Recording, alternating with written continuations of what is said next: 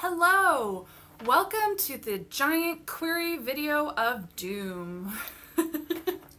Now, this is gonna be a long one, guys, because I am talking about every possible thing you could need to know about queries.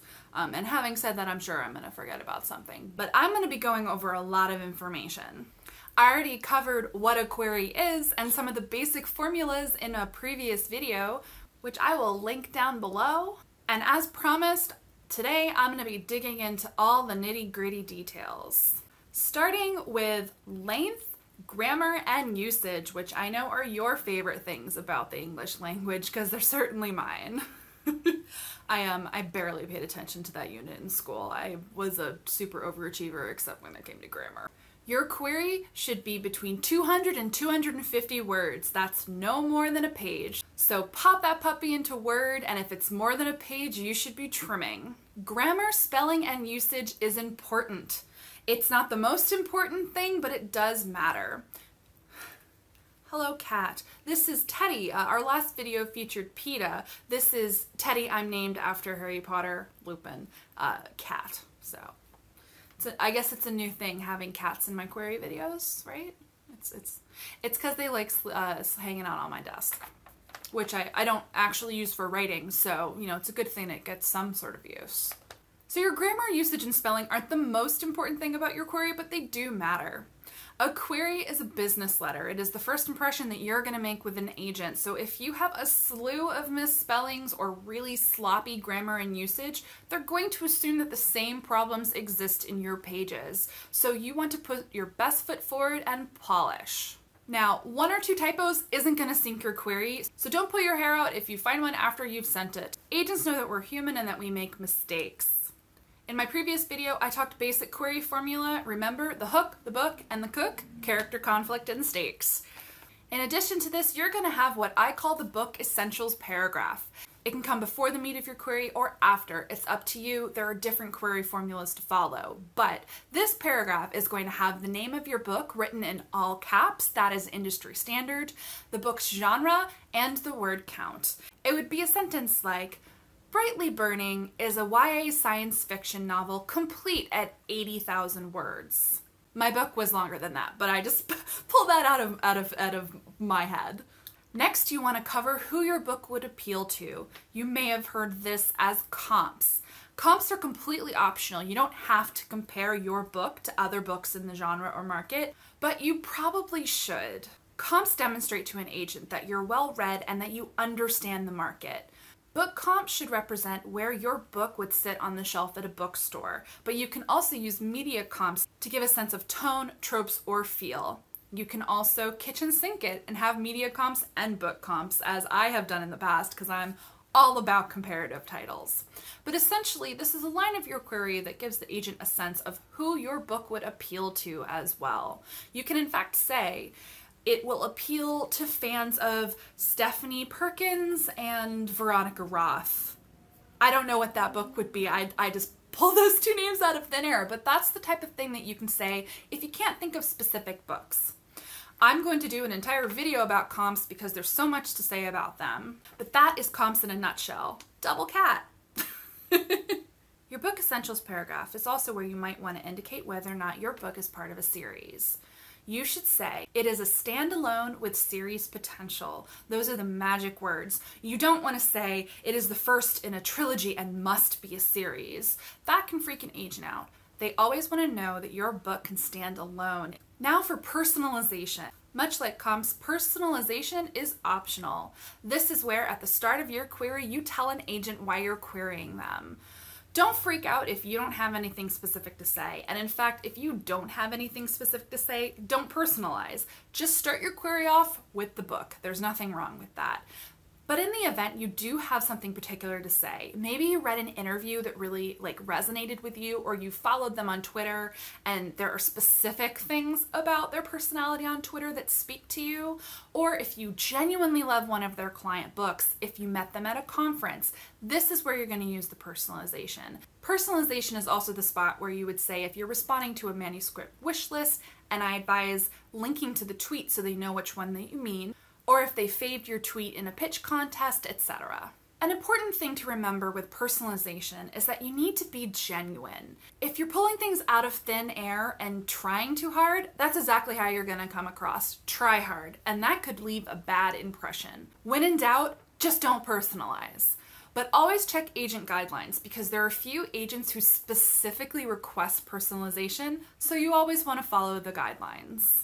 Personalization will always come at the beginning of your query, and in cases where you choose to personalize, I advise combining your personalization with your book essentials paragraph, making that the first paragraph of your query before going into your hook, book, cook, etc.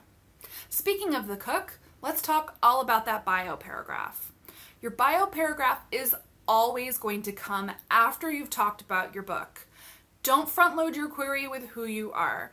As I mentioned in the basics video, that is the least important part of your query because agents care about your book. I know what some of you are thinking. You don't have anything to put in your bio paragraph. You've never done anything and this is your first novel.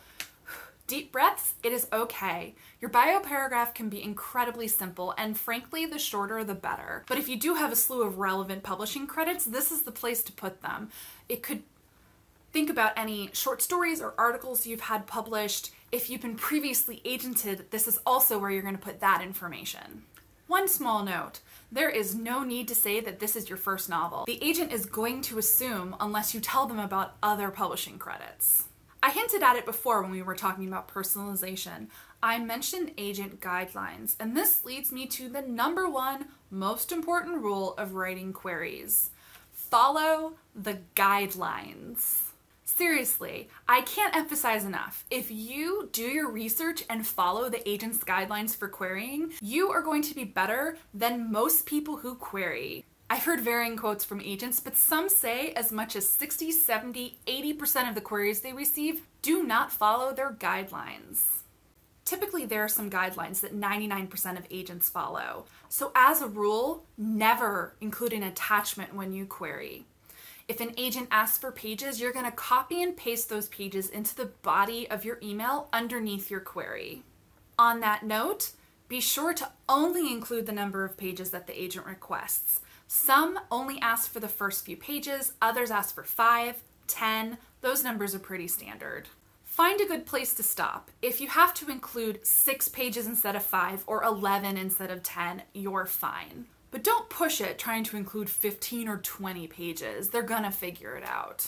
You can find agents' query guidelines on their website, whether that's their personal website or their agency website.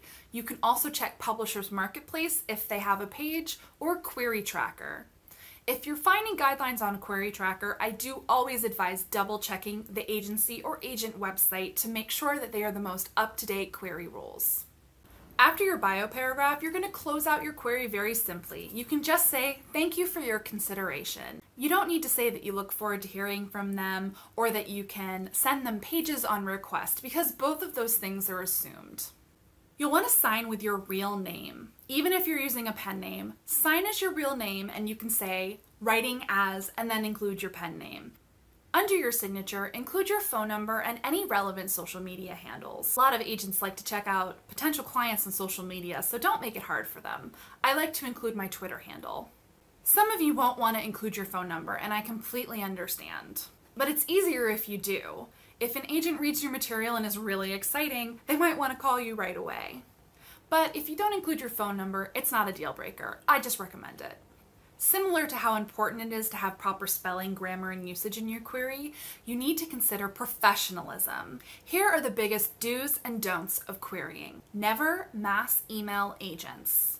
Querying should be an individualized process. Most agents, if they see that they've been CC'd or BCC'd on a mass query, auto-delete.